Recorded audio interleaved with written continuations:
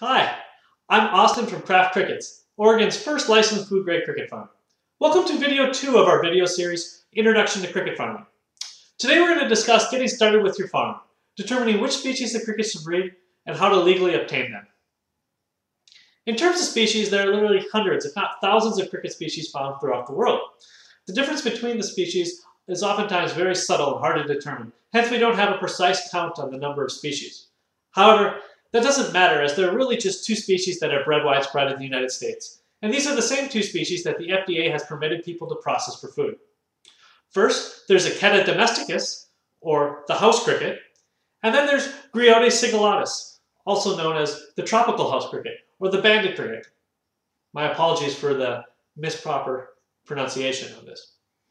Now, based off of my informal surveys, most farmers breed Acheta domesticus, or the house cricket. A big reason for this is that the Acheta can get a bit larger than the Gryllodes.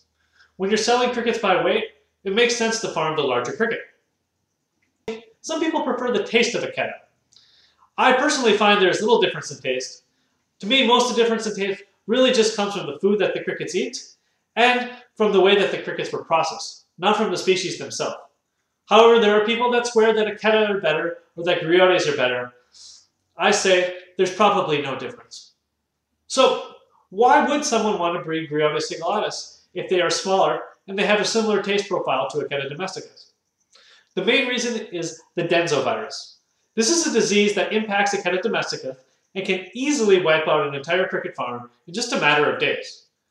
This actually happened not too many years ago, and many farms saw their entire populations die off. So, this is the main reason people select Gryllodes sigillatus, as they are resistant to the virus.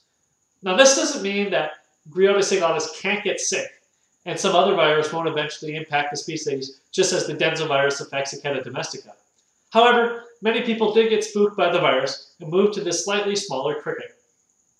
Now, even though there is the risk of this virus, many people do still prefer Acheta domestica.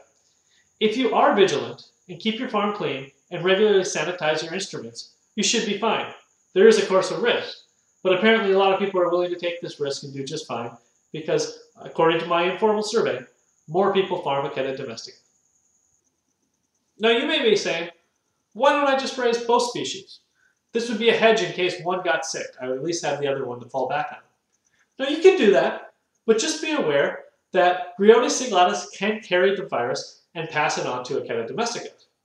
And even if you separate your crickets into separate brooders, the virus can travel in the dust and is often transmitted through dirty water dishes or water dishes that haven't properly been cleaned.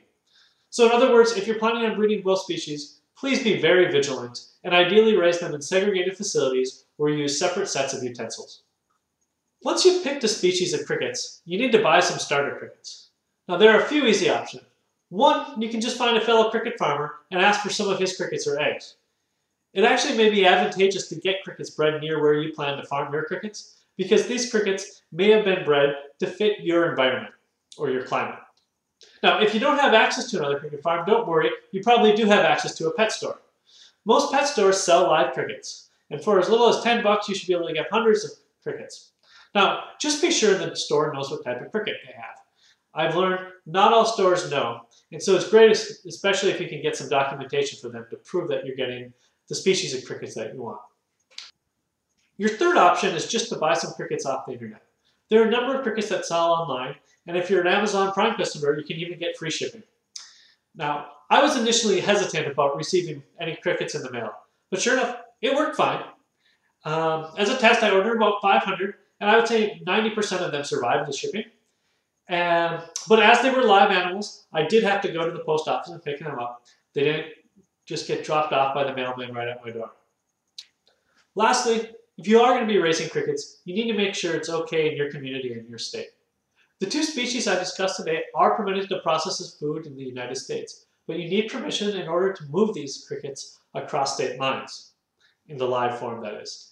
If you're getting your starter crickets within your home state, there probably is no issue. However, if you plan on getting your crickets from out of state, you'll need to file a Form 526 or Form 526 with the United States Department of Agriculture. I know of no examples of the USDA rejecting a permit request for these species of crickets, but you want to be safe and have the paperwork done. The paperwork is required as a check to make sure that you are transporting something into the state that won't cause havoc.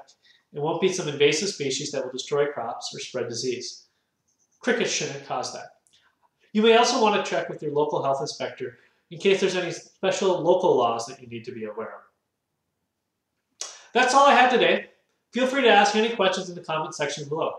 Otherwise, thank you for watching this video, and please check YouTube for the rest of our video series.